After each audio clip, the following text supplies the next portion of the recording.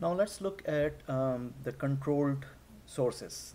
As we discussed in chapter number 1, operational amplifier can also be used to create controlled sources, and there were 4 different types of sources that we discussed: voltage controlled voltage source, voltage controlled current source, current controlled current source, and current controlled voltage source.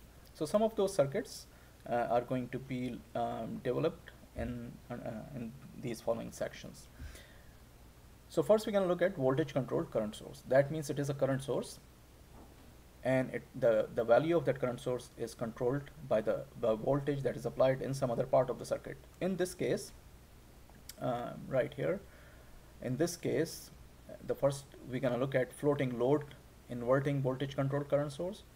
So we assume that the voltage that is controlling the source, the current that is flowing through the load, this voltage is the input voltage, and we want to control the load current. Now there are 3 different configuration of voltage current sources. The first one is floating load inverting voltage controlled current source. Floating load means that the load is not connected to ground. Load is considered in the feedback loop. So this is my load right here, and input voltage is going to be controlling this current. Now an important characteristic of current sources is that the load that you're connecting, it should not affect the current source value. So the current IL should not be affected by any value of RL. That's a basic characteristic of the current source. Now if you look at this circuit, I mean this circuit is what inverting amplifier circuit, remember? But the analysis that we're going to do is a little different.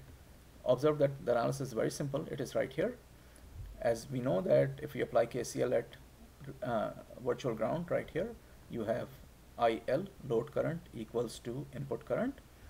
So IL will be equal to what? V input minus 0 over R, or V input over R, right? So the load current is directly proportional to the input voltage, and you don't see any RL value over here. So it is not dependent on the load resistor value. 1 over R is called GM, which is called the transconductance. So IL is equal to GM times VI. So this is very simple circuit. It is considered as floating load inverting VCIS. One thing that we discuss about the voltage, so about the current sources and control sources in general, is what will be the value of the load current that will saturate the output. That is, what is the maximum value of the load current that you can design the source for, such that the output is going to be just at the edge of saturation. Because remember, if the output is saturated, it's no longer working as an amplifier, because the shape will change from sinusoid to a square wave at the output. Input will be sinusoid, output will be square wave. And remember, if the shape is changed, it is no longer as an amplifier. It is no longer a linear amplifier. So if the output saturation point is 13 volt, let's say positive negative 13 volt, then we can do the analysis to see what will be the maximum value of current, absolute value of load current, that will keep the output just below saturation point, right?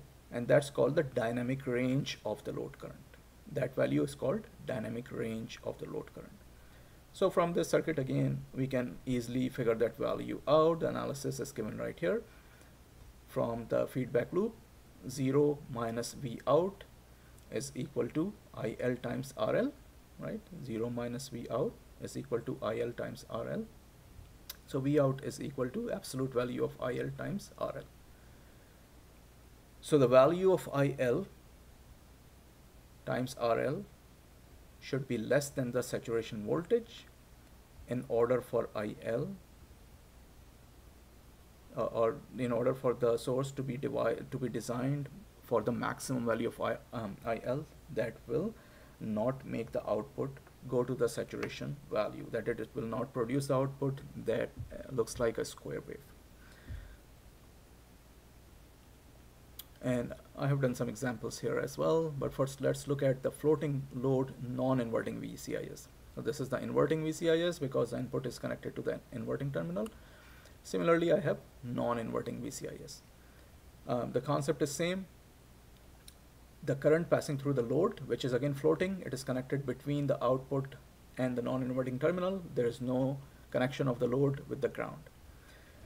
So the current that is flowing through this load resistor should depend only at the input voltage and a constant value, which is the constant of proportionality, but it should not depend on the value of RL, right? So again, we do the analysis. The voltage at the non-inverting terminal is going to be VI because positive and negative have the same voltage. So when you do the analysis, apply KCL, IL is equal to I input, and IL is V output minus VI over RL, right? Right here. Okay, I think I need to, let me see. Oh, sorry. Yeah, this is right. So IL is equal to I input. So IL, since we are looking at IL, we don't have to change IL into Ohm's law. So IL is equal to V input minus 0 over R, right? Which is I input. So V input minus 0 over R, which is the same thing as GMVI. Exactly the same analysis as we did in the last inverting VCIS, floating load inverting VCIS. So again, this shows you that the load current is directly proportional to the input voltage and it is not dependent on the load resistor. And again, we have constant of proportionality 1 over R or transconductance, right? And again, you can find the dynamic range of the load as it is given over here. V naught minus VI over RL, that's your load current. And from that, you can figure out that the dynamic range IL times R plus RL should be less than the V saturation in order for the circuit to behave as an amplifier or behave linearly. So if you look at it in the last one, inverting, you had IL times RL should be less than V saturation, and in this one you have IL times R plus RL should be less than V saturation, so you have an addition of R over here. That means the range of IL for this circuit that will produce the same saturation voltage, if assuming RL value is the same, is going to be less than the range of IL in the inverting floating load inverting VCIS, right? Because here you're also adding R. So let's say if saturation is 13 volt and the IL value, RL value is 1 kilo ohm, so IL is going to be 13 over 1 kilo ohm, 13 milliampere, right? Now here, let's say RL is still 1 kilo ohm, VSAT is still 13, but you are also adding R. Let's say R is again 1 kilo ohm. So that means in this case, IL will be equal to VSAT over 2 kilo ohm, right? So it's going to be a smaller dynamic range for IL. So that's the difference between the two current sources. The dynamic range of non-inverting is less than the dynamic range of inverting VCIS. And the third current source, voltage controlled current source, is grounded load VCIS, not the floating load, but grounded load. And it is also called Howland current source. And in this case, the load is not connected in the feedback loop, but the load is grounded, connected between the non-inverting input and ground. Analysis is here a little bit more complex analysis as compared to the last two, but it's pretty straightforward. So we are assuming different currents in different branches and different voltages.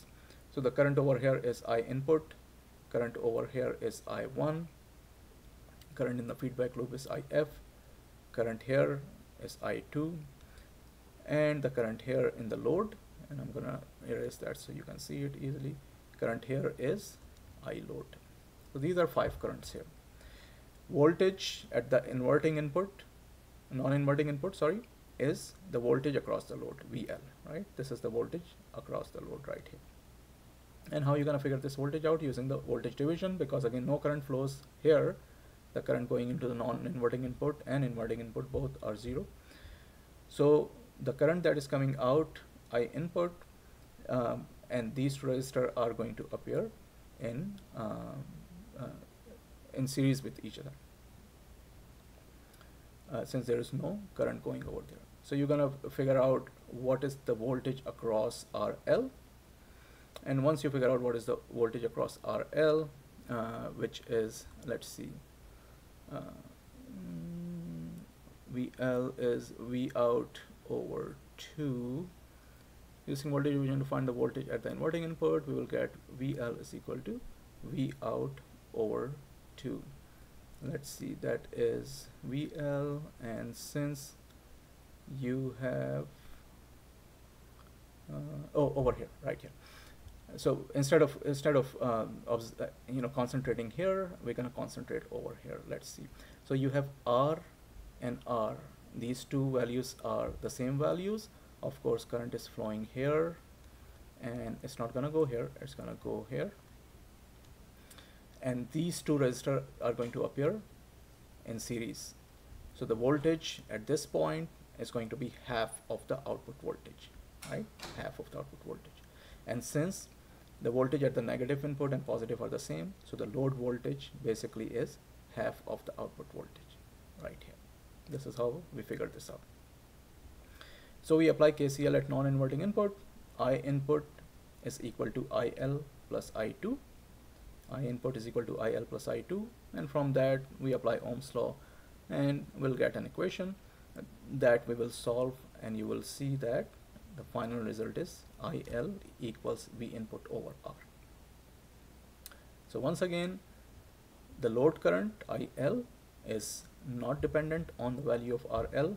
It depends on the input voltage and the constant of proportionality, which is 1 over R or GM. I'm not showing GM over here, but it is 1 over R or GM. You can find the dynamic range, and the derivation is given here. Load voltage is IL times RL, right? And load voltage is of course V out over 2, which is IL times RL. So V out is 2 IL times RL, or 2 times magnitude of IL times RL should be less than the V saturation for the dynamic range of IL. So basically it is half of the first circuit that we discussed, the inverting floating load inverting VCIS. The dynamic range of current is half of that. So these are 3 voltage controlled current sources. And then I have few examples here. Example 2.3, actually I have one example here for these current sources, and this example actually is based on the last current source, which is the Howland current source, I think. Yes, Howland current source. And next we're going to study the current control voltage source.